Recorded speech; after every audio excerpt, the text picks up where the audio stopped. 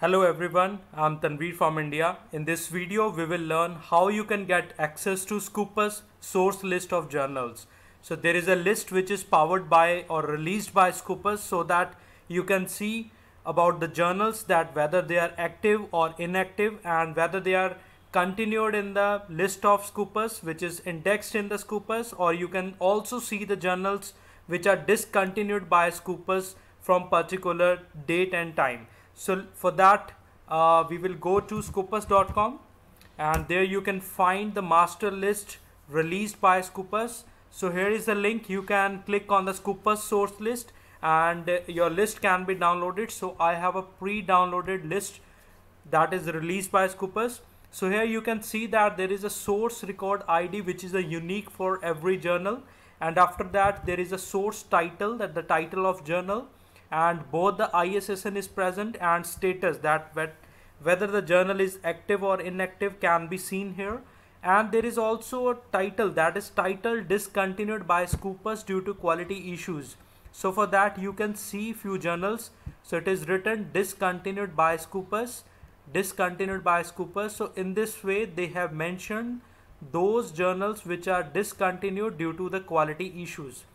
So let us go to the next point, that is a coverage, that the journal was in Scopus till from 2002 to 11. So these are the journals that are ongoing present in the Scopus master list. And after that the language of articles which are published in particular journal. And after that you can see the CiteScore for 3 years, that is 2016 to 18, because this list has been released in October 2019. So CiteScore up to 2018 is present in this link. And the important points other which you can see here is articles in press. So this column is also included in this source list to see if the articles in press and they are about to publish.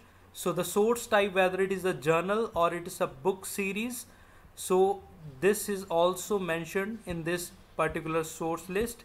And title history, you can see that whether the journal name is same as in the previous years or they are also known as with some other journal name. So that is also mentioned by Scopus to avoid any confusion that whether this journal belongs to source list of Scopus or not. After these points there is a column, that is publisher name and publisher imprints group to main publisher and the country of publisher and other all science journal classification codes. If the journal is having such codes, that is also mentioned in this particular column.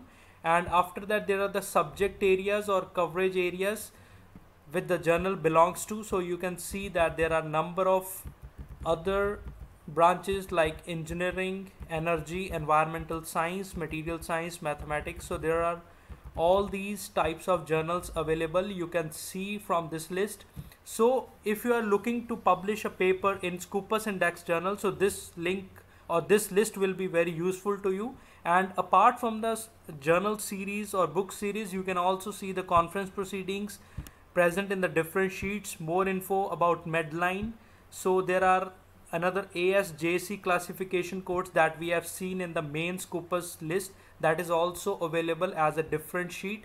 So these all the sheets are very useful if you are going to select the journal for your publication, for your research or review paper.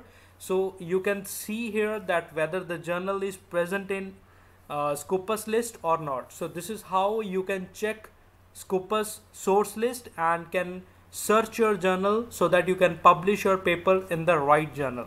So thank you so much.